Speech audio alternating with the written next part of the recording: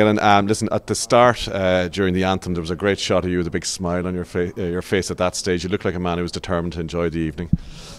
These games are special. Like, the amount of Irish coming over to support us is pretty insane, knowing they're putting time and money.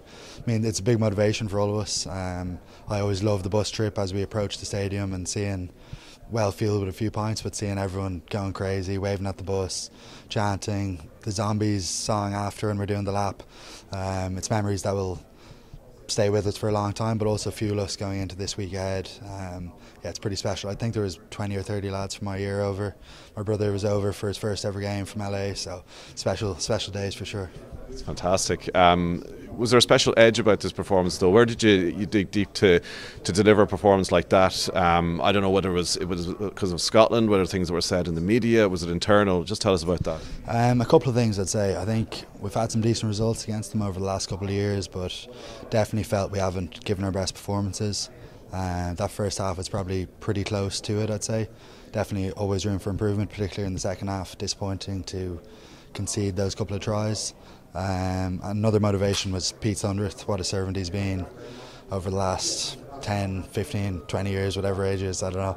But he's given so much to the jersey, and that was a motivation for us as well, to have a good performance for him, give him back some of what he's given to us and celebrate that with him. So it was a happy changing room after.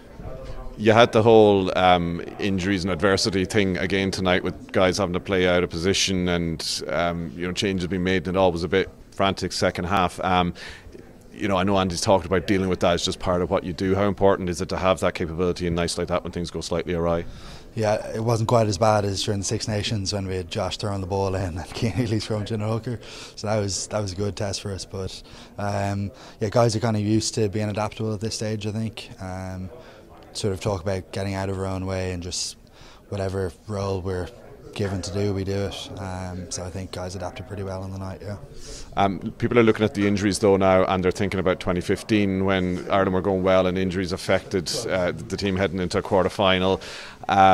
We don't know the prognosis for the lads who went off yet, but is it a concern that the momentum, that there might be issues with injuries that will affect your chances next week? I think a big focus over the last 4 years has been building depth.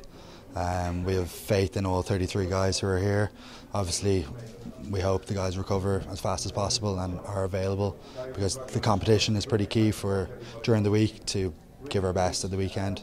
But no, we're pretty confident whether the guys are back or not, we'll do a job. The guys who come in will do a job. And you don't have the week off this time, like after the South Africa game. You got to process it really quickly, don't you, and sort of come down and build back up. How hard is that going to be on sort of emotional, psychological level? Yeah, we'll have tomorrow off and a bit of a slow start Monday, so that will be helpful, getting a couple of sleep-ins.